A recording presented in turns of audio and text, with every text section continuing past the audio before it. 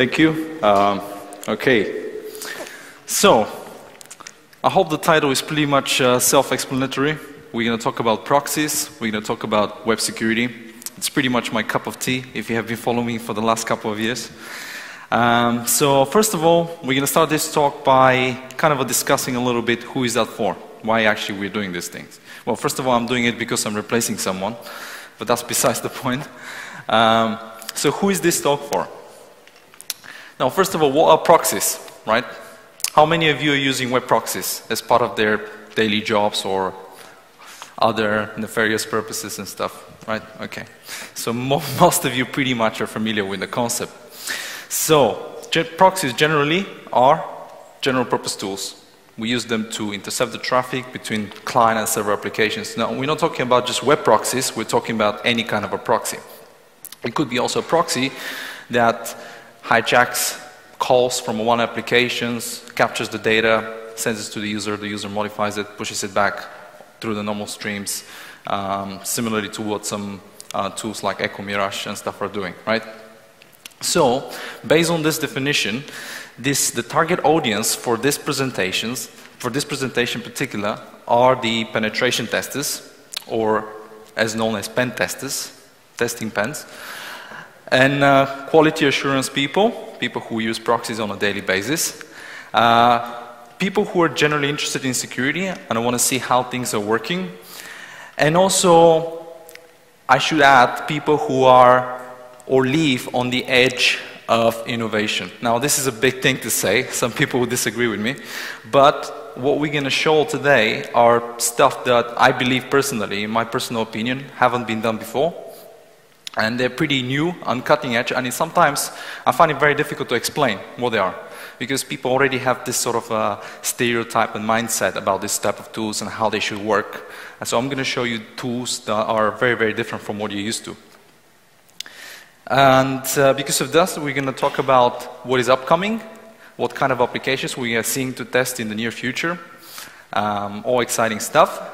And just as a bit of a warning, if you actually don't know anything about proxies, you might actually find some of the slides lacking information. Okay, that's pretty much what the slides will be like. Picture with a sentence, most of them. So, why web proxies? I would say it's because they actually suck, as French people will say. And I've been working with proxies for the past 10 years, so I've actually seen them. I know how they work. Every time I get frustrated, I start writing my own proxy. God knows why, never do that. You're going to invest a lot of time into a tool that's not going to work. It's going to basically the same, piece of retarded software. But of course it is. It's made from software, so that's to be expected. And web proxies generally has been a very, very vital part, a big part of the web application security arsenal. So everybody uses them. Everybody uses tools, commercial tools. Whoops. Hello. Give me a second. There you go. So everybody uses tools like Burp or Zap professionally, and the question really is for us guys is that why web proxies? Is their time over? And the answer, and I'll give you the answer right now instead of the end, the answer is no. So you can leave now. Their time is not over, but and I recently, I'm actually the last person to convince you not to use that type of tools, right? Because I've actually wrote recently 2 more proxies, just writing them for fun, in spare time, Oh, there you go, another one. And, but I'm actually all in the support for better tools. And by saying better tools, I mean like tools, for me, that are easier to use, that are more intuitive, and for me, personally, a good tool is a tool that actually gives me a lot of context information. I'm not one of the guys, like from the movies, that looks at hexadecimal code all day long. I can't do it, I'd rather have a tool that just tells me the stuff that I don't know, So in other words, the tool for me is my left or right hand. So I want a tool that provides a lot of context information, but not too much, because I'm not going to be able to accept it otherwise. So we're going to go along, and we're going to talk about this stuff. So, basic security tools, they're general purpose, they provided visibility of the comms. Now, here's some stuff, and by the way, why proxies has been so popular during testing is because not until recently the humankind were not really building very complex applications. Let's be honest, you know, PHP looks a bit like CGI. And recently people started building more complex applications like, you know, using WebSockets and, you know, all kinds of crazy technologies are coming right now like WebRTS and stuff like this. So really proxies actually came in a time where there was actually very good need for this type of tools, and they were, you know, they were doing a pretty good job because of this. In a way, proxies are also a little bit like network sniffers, the way they're designed. You know, you got the screen where you can see like all the traffic coming through, so you can just go up and down. But we're gonna go on through the next slides, and we're gonna show you. It's gonna be a bit of a rant about some of the stuff about web proxies that I don't like. So we're building up the presentation gradually until I get you there, right? So, first thing, most of them are written in Java. Now, is it because Java is nice? Well, I like Java, but you know, that's probably not the case. Is it because it's easy? That's probably is the case, but more important is because there is actually previous art. Now, if you look at and you trace the history of like some of these most popular web proxies these days are actually based on Java tools that have been written many years ago. And you know, it doesn't take a rocket scientist to sort of look at the code and see how this stuff works. You can learn a lot by reverse engineering the Java proxy, so you can actually recreate the same mechanisms in your own Java applications. It's pretty easy to start. Now, Java also have a very good support for SSL. Typically, it's very high level, a lot of interesting and nice functions to use. It's not like using OpenSSL or NNS, which is like more low-level stuff that you might actually not kind of understand what these constants are all about and what is the right way you call certain functions in the right order and things like that. So it actually makes it easy to do intercepting proxies and stuff like this. And also a lot of developers are also Java developers. So that actually helps. This is one of the reasons why proxies are written in Java. Now, also because they're written in Java, in my personal opinion, is that they're pretty slow compared to native applications. That's because, not because Java itself is slow, but because this type of tools, they actually take a lot of data, they process a lot of data, they actually use a lot of the heap size allocated for the virtual machine. And therefore, sometimes when you're playing with a proxy, you need to adjust the right settings just to get it work with certain types of applications. Otherwise, they crash or they perform really, really badly. In many situations, you find the case that the proxy itself is fighting always the kernel in some ways. So in other words, the kernel is doing some stuff like swapping pages from memory to disk and things like that, and the proxy is doing the same thing. And then they're all fighting for like what they actually don't know what they're doing with each other. One of them is writing to the disk, the other one is taking from memory, then writing to the disk, and it's just confused all the time. Because they are multi-threaded and they actually don't have this sort of performance enhancements in mind when they were written. Also, going to the next slide, most proxies are buffering. This means that all the requests and responses are buffered before they're displayed to the user. Why this is done so? Well, just purely for UI perspective. You need to show some sort of a traffic to the user, right? So you want to actually see a request and you see what that request is all about. You want to see an image, you want to see what that image is all about. This means that this data needs to be prefetched first and then displayed. So they're not streaming, they're not streamed from one end to another. That makes the whole user experience about proxies pretty bad, in my opinion, right? Especially when you work with very, very complex applications that generate a lot of traffic. We can come down to this later on. Java is also very, very multi-threaded type of platform. Although you can write, non-threaded code, pretty much like an asynchronous code or something like this. But because most people think in terms of threads, most of the code is linear in Java applications. So you're sort of forced to think in mentality of, buffering data, doing for loops and stuff like this. It makes testing quite slow. This is also why when you're working with large files, pretty much it's a disaster, you know. Most proxies actually tend not to be able to understand large files. You want to pull like several gigabytes of data through a proxy. That proxy is likely to crash, may not be able to display the stuff. Or some of the more clever proxies, they just ignore the request. It's almost like it never happened. It's just like, okay, there is a large file coming through the pipe. I'm not going to even talk about it, you know, I'll just slip it through. Almost like it never happened at all, you know, just to make the whole application work. Now, two strategies can be implemented to kind of overcome this type of problems, and one of them is to, for example, what I've seen in the wild is that one of them is to check the content length and just stream the response. But actually, this sort of stuff don't work when you're using more different types of encodings, like chunk encoding and stuff like this, because you actually wouldn't know the total content length, you know, before you actually receive the stuff, you know, from the server. And it doesn't work really, really well for interception. So I'm just laying out all these problems, right? The second, the second strategy, which is widely used by all proxies, is to use buffering and to buffer the request or the response until, you know, everything is in memory, and then you ship it to the user. Because of this, also, these proxies don't have any pipelining built into them. Now, a lot of proxies work on the basis of you make a connection. The connection is pretty much a request. The request is satisfied by response, and you terminate the connection. It makes it very easy to program the whole thing. The reason being is because it's just simple. Unfortunately, from browser perspectives like Chrome and Firefox, they don't quite work the exact same way. They are designed to be a lot more performant. So, for example, if you look at Neko or some of, you know, I don't know the name of what Chrome is using as a network library underneath, but what they do, they try to pipeline as much requests as possible. But I'm not talking about traditional HTTP pipelining. I'm talking about like keeping the same socket open. Just put one request, satisfied, put next request, satisfied, put the next one, and so on and so forth.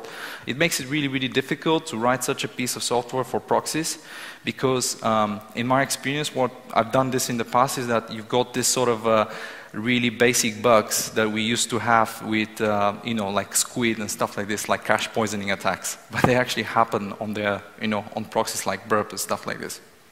So that's why there's no pipelining, just keeping simple, but also is not very, very performant. Next, WebSockets are basically not supported. Now, why they're important? Now, WebSocket is pretty much the next wave of development of a very, very advanced applications, and the support at the moment for WebSocket is pretty poor. The reason being is because, keep in mind all these slides before that, right? There's no pipelining. It doesn't support large requests, right? It is no streaming, it's buffering. So in theory, WebSockets cannot be supported in a traditional way proxies are written. They just can't work that way. So you need to design not only a completely different user interface, but also the proxy will need to work in a completely different way. Because in a WebSocket world, you establish a connection, and then there is a constant communication, a message is sent from the server to the client, back and forth, you know. So WebSockets are basically not supported. Now, I'm not saying there's no support at all. In fact, if you look at some of the open source proxies like Zap, they have some kind of rudimentary plugins that work with the most basic sort of WebSocket implementations, but the more advanced ones are pretty much not supported. On the top of that, if you think about it, web proxies are designed to analyze HTTP traffic. Now, when you talk about WebSockets, it could be something that is clear text. It may not be. It could be some kind of a binary protocol that actually never seen, or you don't even know how it works. So we're back into sort of tooling that help us to do more advanced reverse engineering. That's what we basically need. And this stuff are not supported. Also, not to mention, they don't have support for stuff like WebRTS, stuff like this, things that, okay, they're not everywhere. Chrome has them in their, like, development channels, but, it's the stuff that will likely show up everywhere, and people start using it. Plain authentication in web proxies is usually quite painful, in a way that, for example, Because some things, for example, some applications don't actually support authentication. So in order to enable them, some clients, you need to set up the authentication at the proxy level. So the proxy does the heavy lifting for this client application. Very often you might actually want to create something like a bash script that doesn't know anything about cookies, doesn't know anything about session management, doesn't know anything about SSL, but you still want to use it to test an application that uses client-side authentication or something like this. Then you would think that, okay, we're going to set up authentication on a proxy. It's actually quite difficult to configure because you need to actually deal with all these realms. Sometimes it's not that easy. Because of that, because the various authentication schemes and the various ways, things can go when you're testing, they may actually not work. The problem with this is that even though you think that it's probably working, but actually you don't know until you start analyzing the data at a more granular level. So sometimes it's actually even confusing. So the multi-user support in proxies from authentication point of view is also pretty bad. Going next, SSL authentication is also pretty painful. Yeah, you can set up client-side certificates. Most proxies allow you to do that sort of things. But Java as a framework itself doesn't actually give you a lot of access. Actually, Java is based, as far as I know, to NNS. So they basically created a very nice wrapper around the Netscape secure socket libraries. And you can do a lot of things with it, but it doesn't. From my experience, there are custom authentications using hardware tokens and things like that, especially when you do banking. Or, for example, I think some banks in UK, they actually ship you a device to you, not the ones that are completely wireless, but the one that you actually need to plug into your computer. And then you actually need, it's for corporate banking and stuff, This stuff actually use more advanced hardware token-based sort of SSL authentication, and therefore proxies by default, they don't work. So people who are working in the banking industry, they face the problem that they can't actually use these tools. They simply can't, so they need to rely on other techniques to overcome this problem. From Java perspective, mixing managed code with what Java is with native code is perhaps, I've seen a lot of hacks, but none of them are actually stable.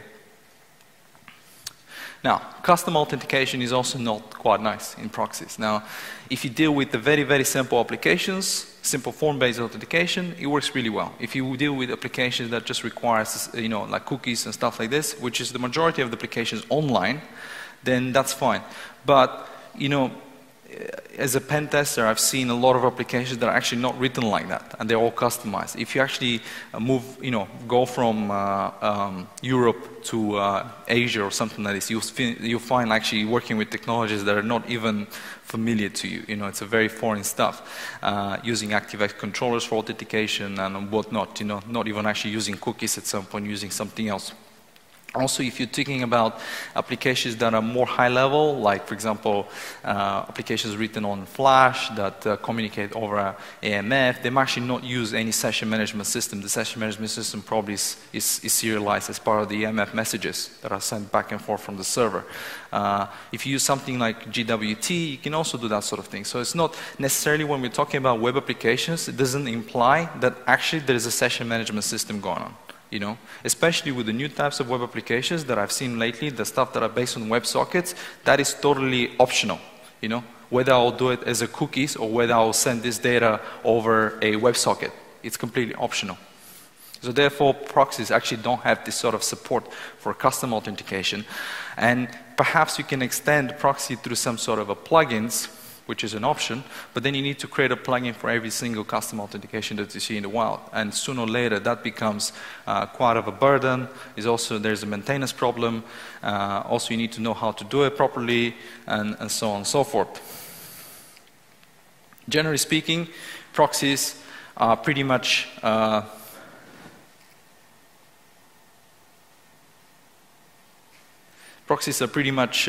time-consuming to set up. Everything is just a request and response, no understanding of their purpose and function. By saying this is about from the proxy perspective, every application looks the same. It's just a series of requests and responses. Now, that was fine in the CGI world, but it's not fine today, because most of pages these days, they're not rendered as HTML pages. They actually, you load the application, perhaps not even from the server, you load it from cache. So actually there's no request made from the server. All the functionalities are just pure client-side, JavaScript and stuff like this. And then the application makes just some calls, maybe establishes a WebSocket for fast communication, and it takes it from there. Proxies generally don't pass the grandma test for ease of use. That's my opinion. And, as this next slide says, from Charles Dunn is a quote, that the most intelligent, not the most strongest species or the most intelligent will survive, but the one that with the most, that responsive to change. Generally speaking, proxies are stuck in age when Achilles was popular. Now, how many of you remember Achilles? That was one of the, I would say, probably the first proxies. I mean, quote me if I'm wrong. Maybe there was another one before that, so please apologize, but that was one of the first popular ones. So, we are basically stuck in Achilles land. So if you see Achilles, I don't know when it was written, but I remember, I vaguely remember using this in 2001, 2 or something like this, So maybe I'm wrong. But if you see it from this fuzzy picture, and I did it fuzzy because actually the screenshot was pretty bad, so I had to make it fuzzy to look better on the screen. It's pretty much the same stuff that we see today. So for the last 11 years, no innovation whatsoever. We're using the same rudimentary tools that we have been using for the last 10 years to test applications that drastically shifted from CGI to completely modern client-side stack with awesome technologies, right? Now, what is this client-side stack of awesome technologies? This, okay? This is basically a game that is called, I'll do a demo for you. This is a game called Banana Bread. Effectively, that's a 3D shooter. It's pretty good, by the way. It is, I would say, from a, I don't know, from 3D graphics point of view, using just WebGL, it is a damn good, implementation of a game. It has a really good water effects. It has a very good, lava effects. It's just a proof of concept. But basically, it gives you an idea where this browser technologies is heading. Effectively, the browser is the ultimate client. It's the most general purpose client. It has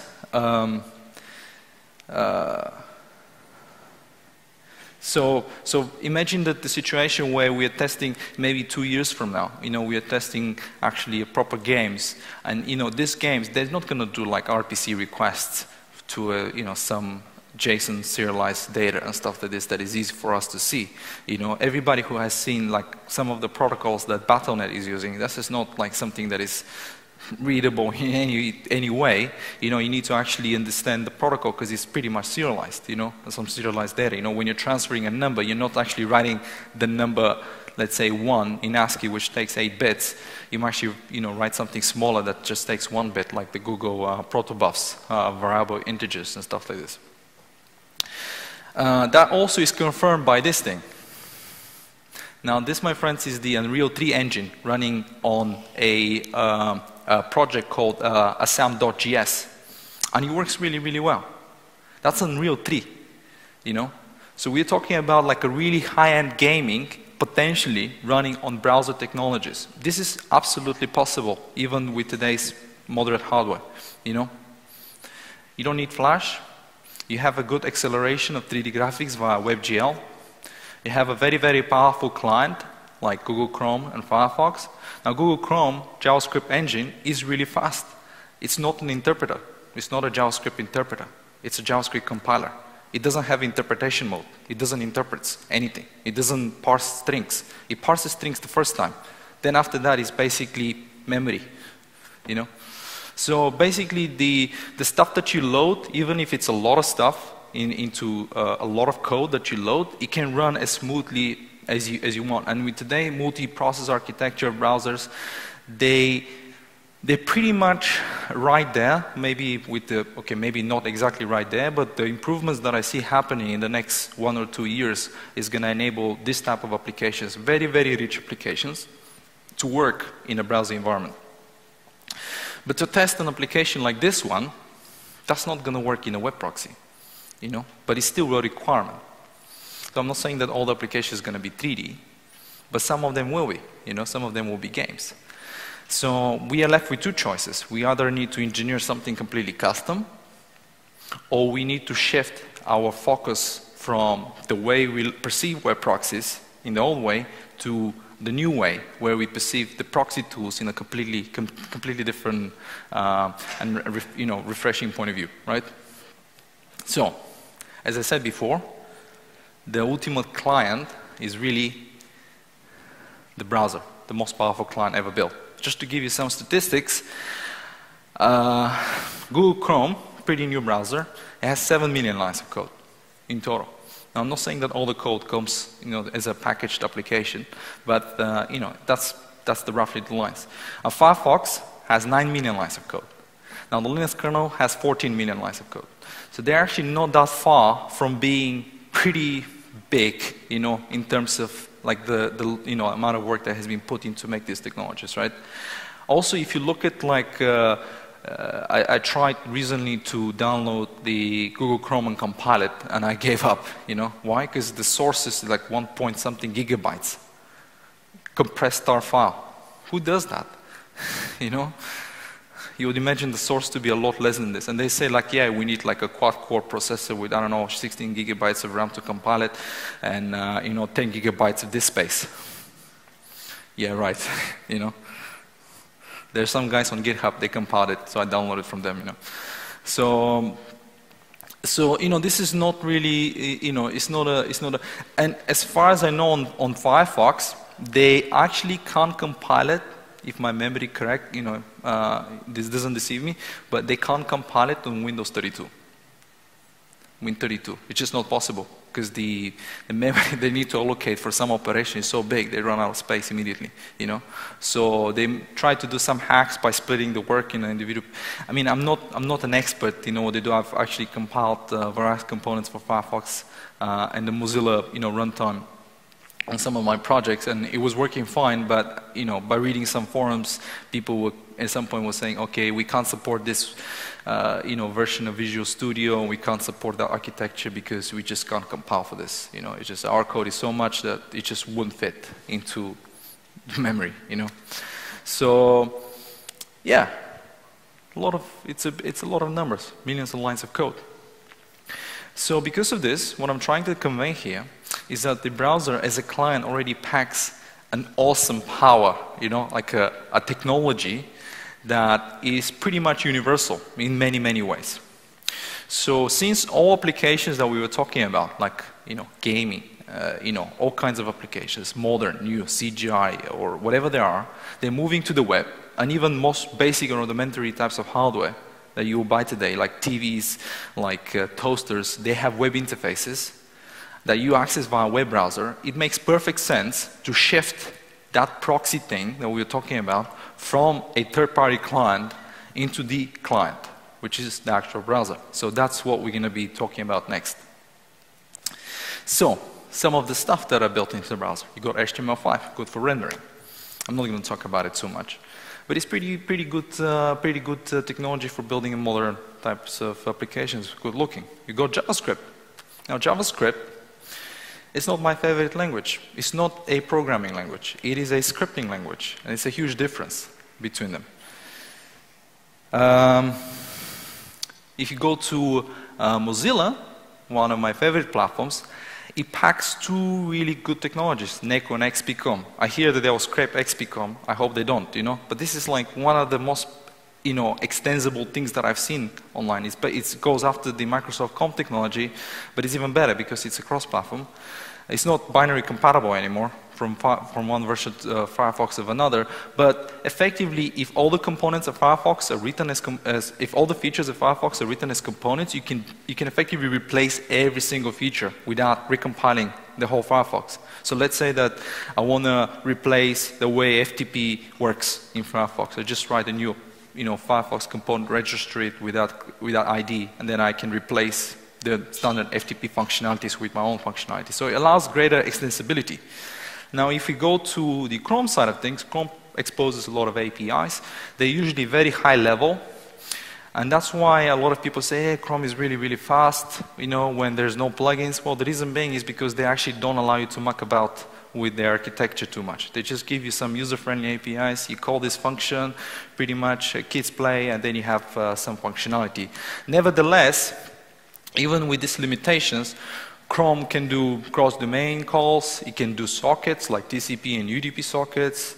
It can do request and response monitoring. And whatever it cannot support, you can write as an NPAPI plugin, and it will work fine in this environment. So technically speaking, we've got this pack of browsers, all of them working in its own way, that we can probably lift all their power, and we can use it for security testing and whatnot.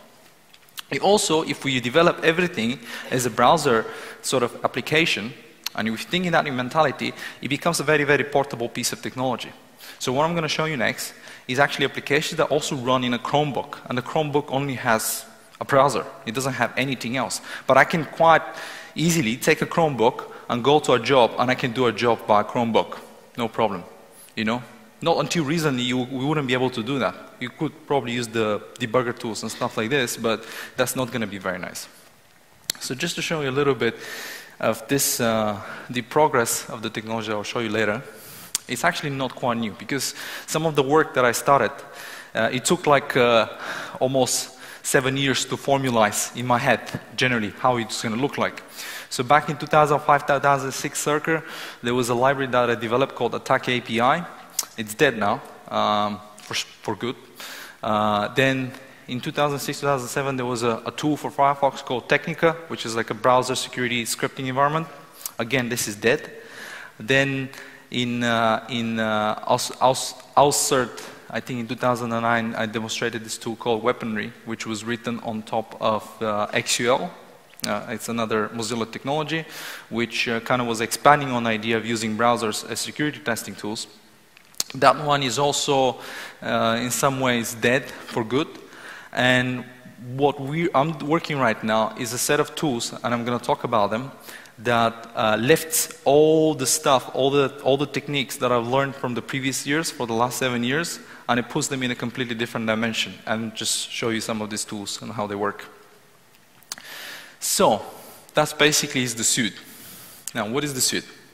The suite is effectively just a client-side code.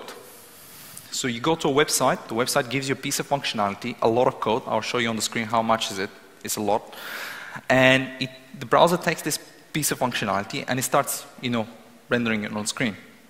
There's no client, there's no server in this case. So in other words, all the stuff that we're going to be doing, they're going to run effectively from your browser. So if somebody thinks, oh, we can use these tools and we're going to hack someone and then it's going to look like you're coming from a different IP address, no, you're going to actually come from your own network, so don't do that.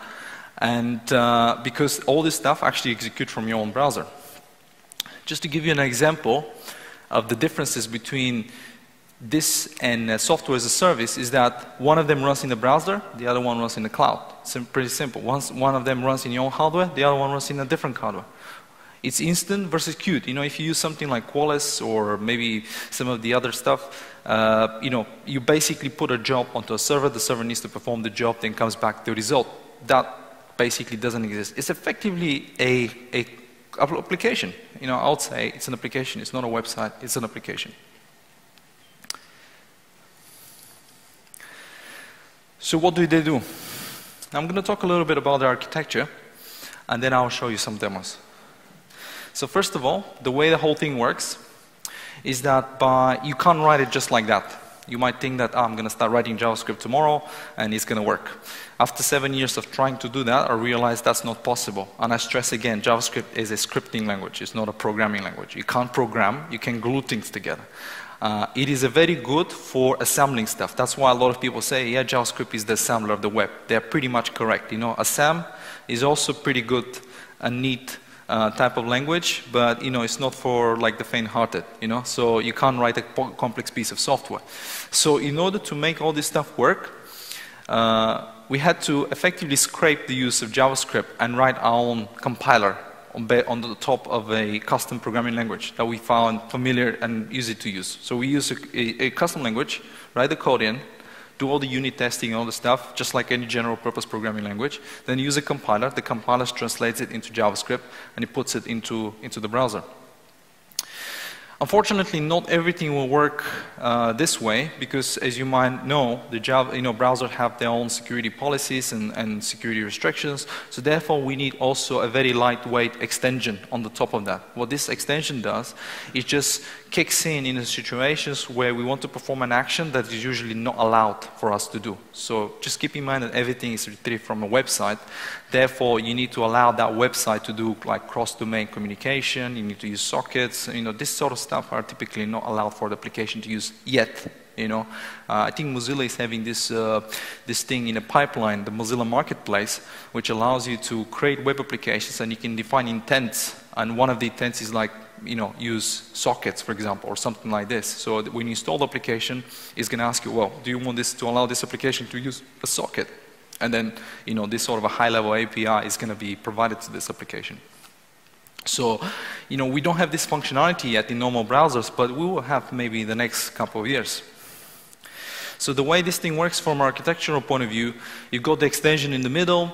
The extension acts as some kind of arbiter. So we actually send a lot of commands from the extension. Then they go to the, let's say, the target that we're testing. The stuff come back. And they go back to our code. Also, we can, this whole situation can get a little bit more trickier when we use something called web workers. The reason we use web workers is because you want to make it look more multi-threaded. Just if you do a lot of stuff in an environment like the browser, you might actually lock it, and it's not going to allow it to render properly, and definitely you're going to get one of these nasty boxes to say to terminate the script. So in order to avoid this, you need to run it into one of these like sub-processes, like a worker. But to do a worker, then you need to do also more levels of indirection. But to actually get all these like little parts work in a good way, that cannot be done in a human way. You need to almost compile it in somehow, to make it work. So using this set of things, we can set requests to any arbitrary point. We can intercept transactions. By saying transaction, we can intercept requests and responses. And we can also access low-level APIs. So what I'm going to do next, for the next 20 minutes, is just show you some of this stuff in action. Now, some of the stuff I'm going to show you, we use these tools, by the way, to discover vulnerabilities in the bug bounty programs, And one of them was in PayPal, which we got paid. And then I was testing yesterday, and it turns out it's still there. So I'm still thinking, should I show it to you? I don't know. We'll see. Okay. Now, first of all, before I move on, I want to show you this. This is the banana bread application I was talking about. So if I do this, okay, the resolution is pretty crappy because I need to do it here. But that's a 3D shooter that runs from a browser. It's pretty good. Okay, I don't have a very good control over the mouse because I'm displaying on the secondary monitor. But you have to admit that this is a very, very good implementation, of a game. This is the kind of software I expect to have, to start seeing soon. Now, show mirroring options.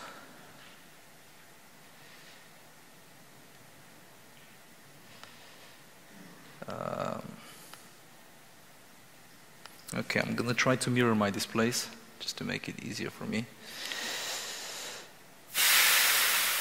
The worst thing about having a Retina display is that now everything looks really bad.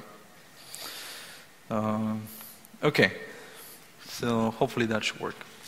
So, I'm going to show you some of these tools.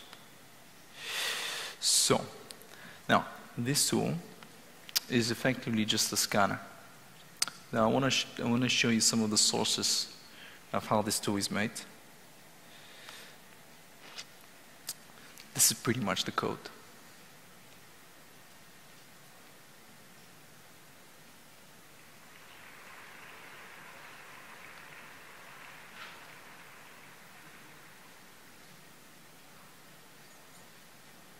It's almost there, guys. Almost there. There you go. Okay? Now, this is a lot of client-side code that needs to be processed, right? Interestingly enough,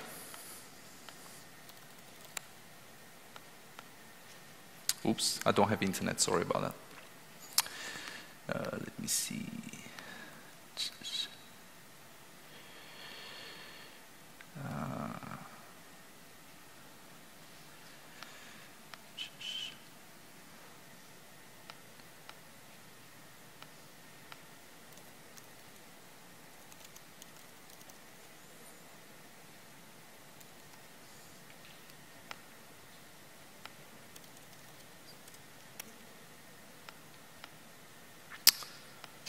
No internet. Huh? Yeah, I can't use cable on this Mac, you know. Apple eliminated all the good features. It's all wireless these days. Do not fear. I'm going to launch a VM.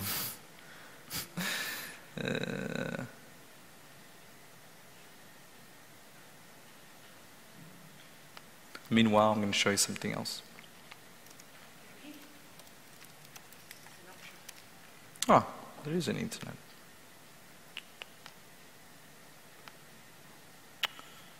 Okay, I'm going to try to... oh yeah, I know why. I know why. I'll tell you why. I'm using actually this plugin here. I'm going to talk about it later. It's basically Postman VPN extension. I'll just turn it off. Now we can do it. Okay. So, there you go. It's pretty responsive. Ta-da! You know, we can do whatever. We actually asked to do authentication. We don't want to authenticate.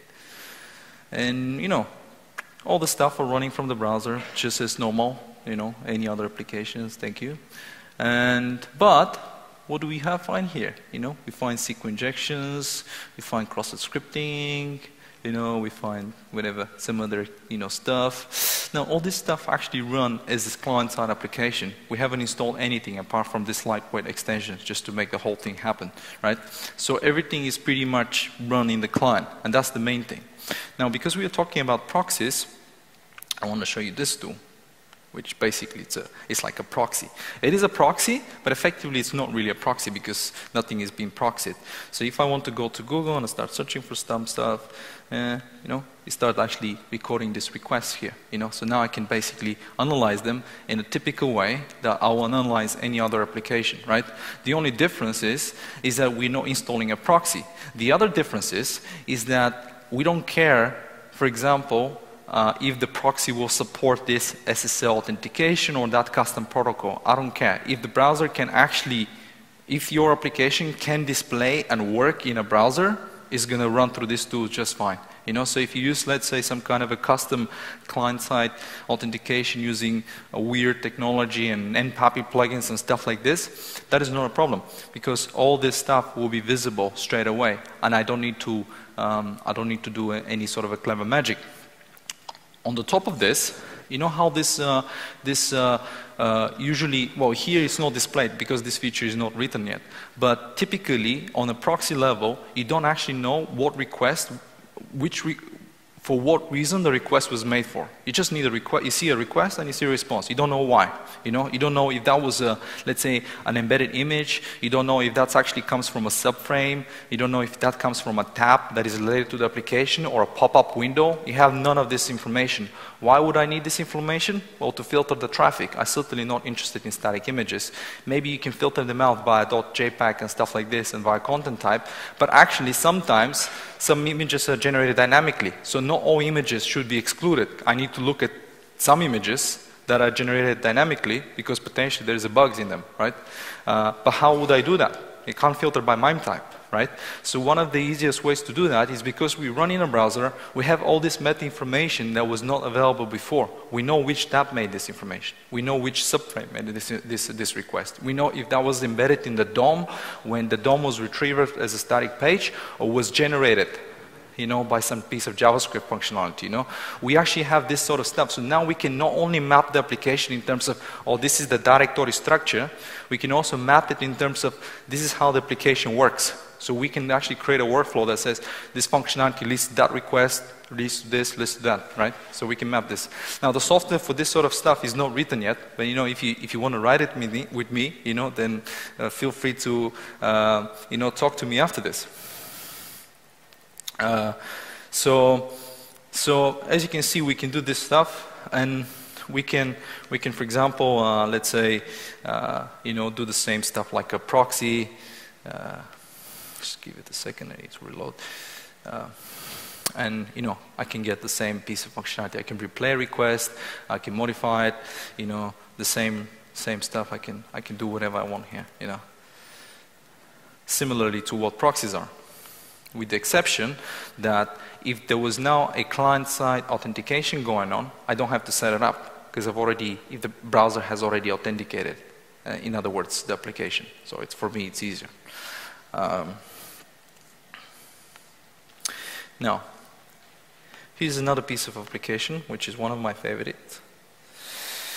So, what I wanted to show you is how we can find some bugs and potentially make also some money out of this. Now, I do this sort of stuff for fun. I mean, lately I don't have a lot of time for research. I'm writing proxies.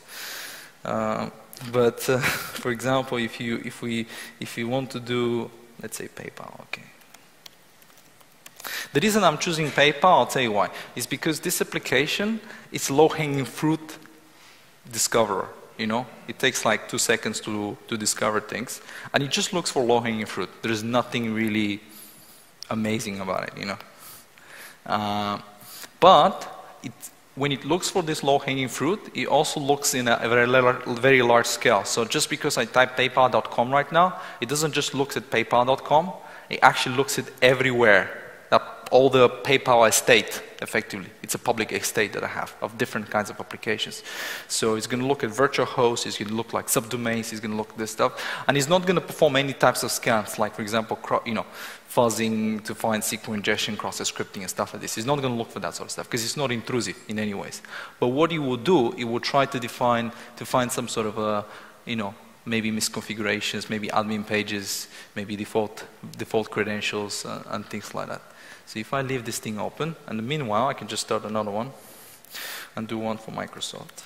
I know that some people from the public here is going to be excited to see that. And we're going to do one for, let's do all bug bounty programs, you know. Yandex is the next one. Facebook. So all this functionality is just running the browser.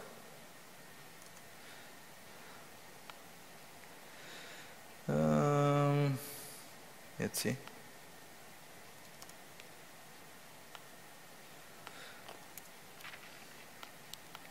Now, you saw the piece of code that, you know, this piece of code that I showed you before that? I showed you before that? This is, even with this, and even with so many things running at the same time, it still behaves pretty nicely, you know, as a client-side application.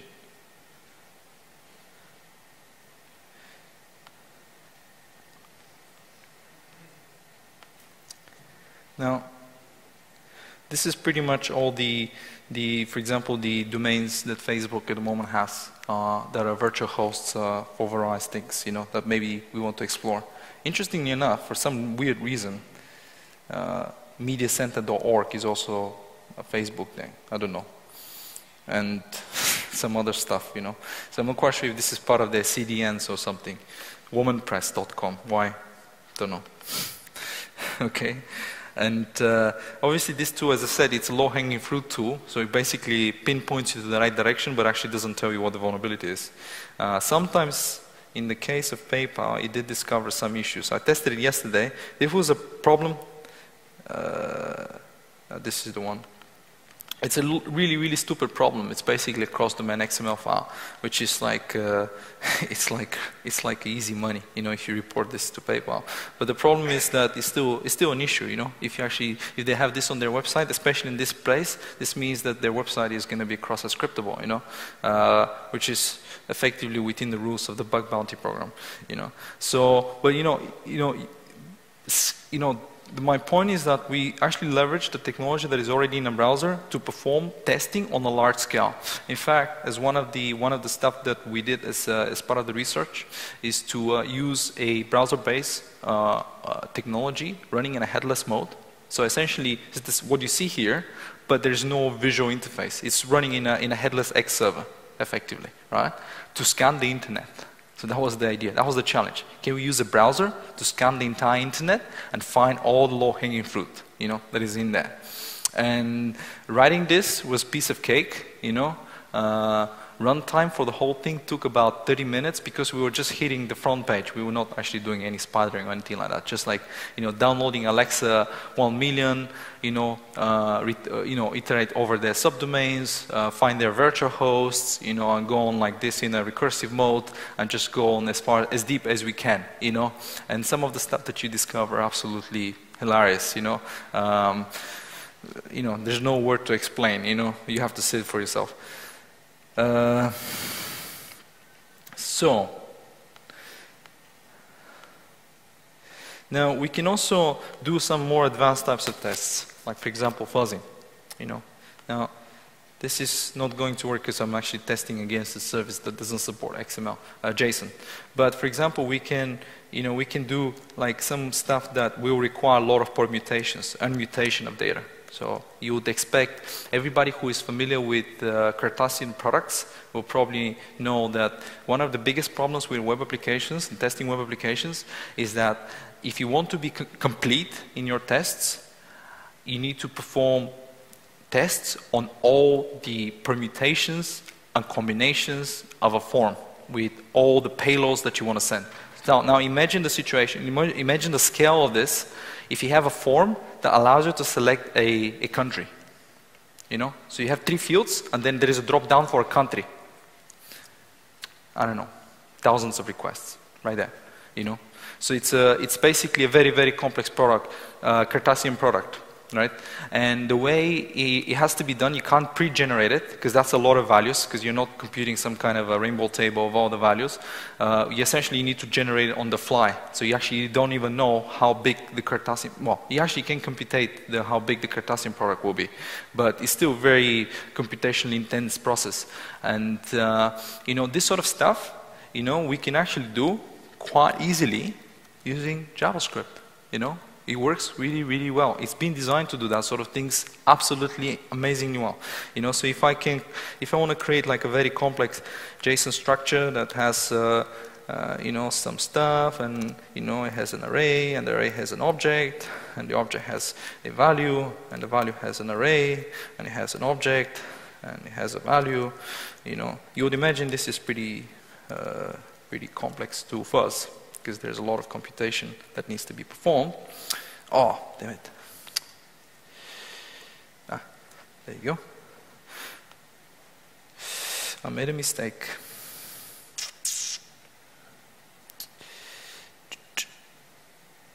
Not quite sure where the mistake is, but it's somewhere here.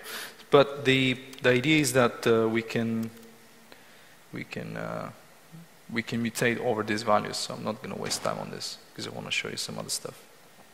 Now, we can also do a lot of other clever things, such as, for example, this is one of my favorite ones because it allows you to create a very complex types of cross-request forgeries. Now, typically cross-request forgeries are quite simplistic, you know, by nature. But you know, if you want to do something more complex, like for example, that you want to send some sort of XML payloads to, for example, SOAP service of some kind or something like this, that's not that trivial to do. in normal web browsers. And the reason being is because you can't fool the browser to send that sort of stuff and not be attending the same origin policies and stuff. But using trickeries, you can actually do this sort of things. But you need to write a lot of client-side code to actually uplift that functionality and make it work, even on the browsers that don't have this type of plugins. And okay, here's another example that is very good. This is a tool that is called Reburp. And the reason we wrote this tool is because we also use burp, because it's a good tool. You know, we use burp for all the time. But unfortunately, burp loads burp files really slowly. I hate it. So that's why we wrote a tool that loads burp files like that, you know, quickly.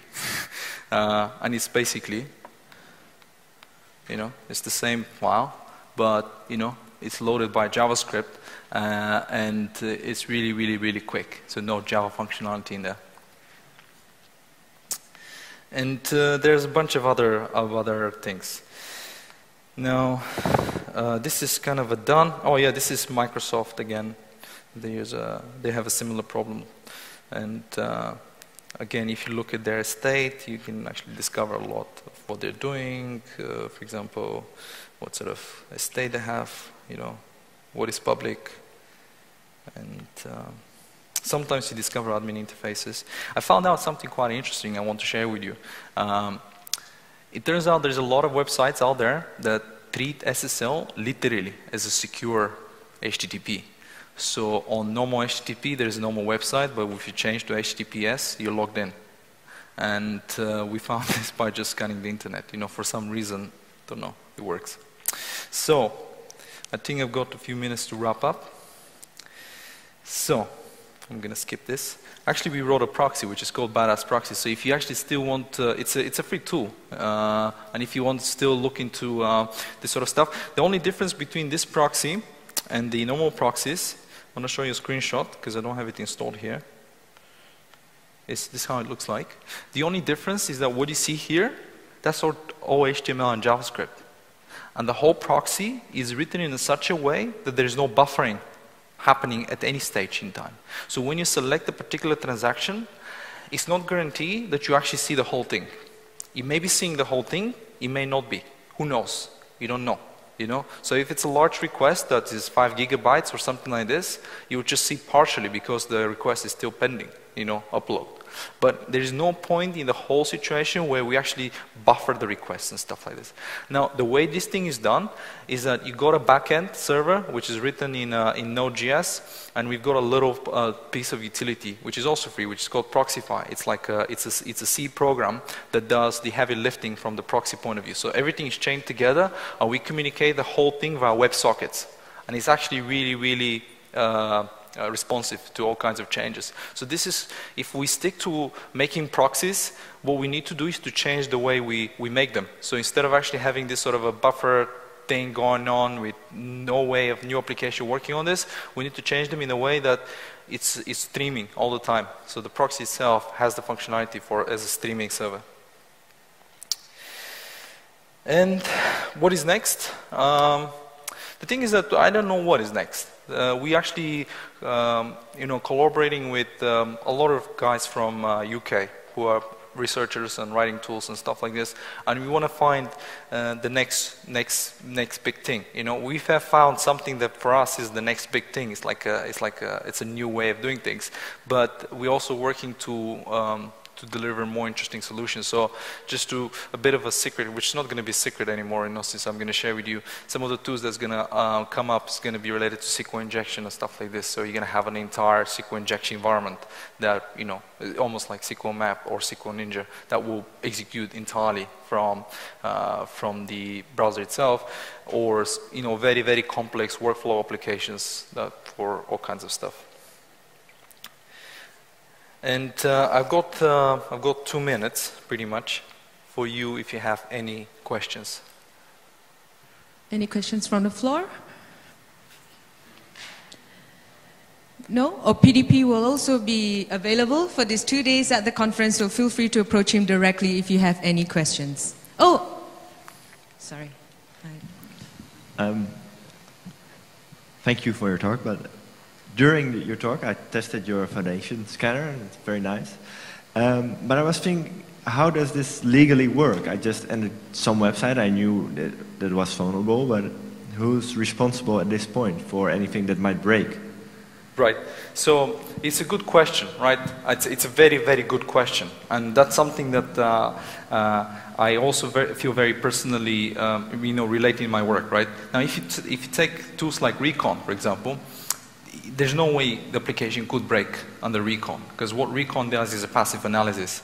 In fact, Google is probably more intrusive in the way it spiders the website, so it's a very, very lightweight, and it just tries to figure out what is the vulnerable based on the information that is given, based on versions, based on stuff like this. Now, if you use something like the scanner, well, you can't just use it against any website. It's going to be completely illegal, I mean, if you break it, you're pretty much responsible for it, and I'm pretty much sure that most of the websites will have terms of service that prohibits you from doing that sort of things.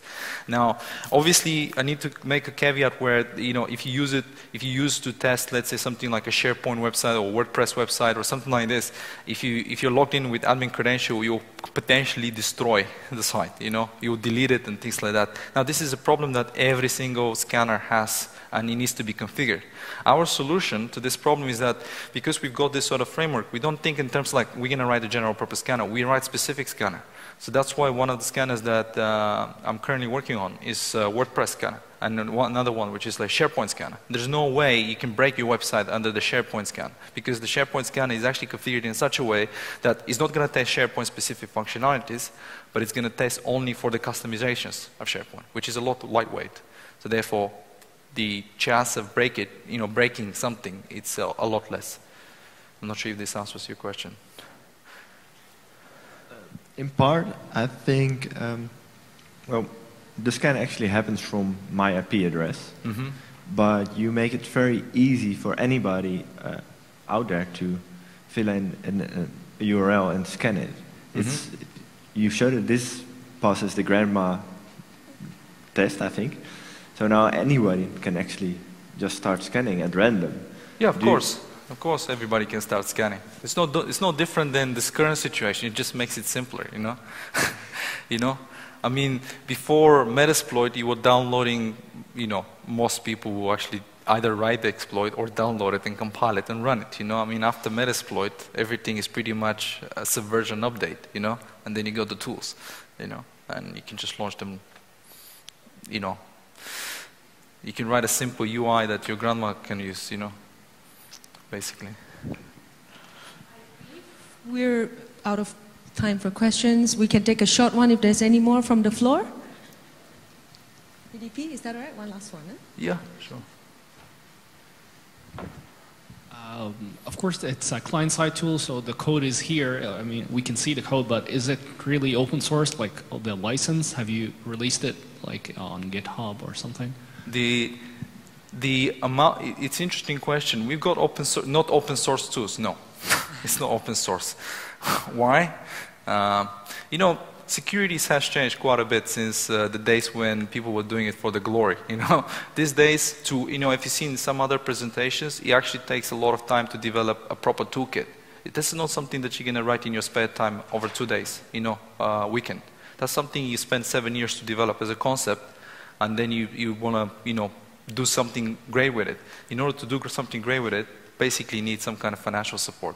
So although we want to enable our tools to be used, and by the way, we're speaking to universities in the Netherlands to give it away to students for free, to use. We're speaking to some universities in Italy, again, Although we want to be the good Samaritan as well, we need to support the community. For corporations and individuals, there's only one tool at the moment that is free, everything else completely commercial. I'm not sure if this answers your question. Yes, thank you. Thank you very much, PDP. Okay. And thanks, everyone. We're now going to take a quick break before we continue the next talk in 30 minutes' time. Thanks, PDP. Thank you.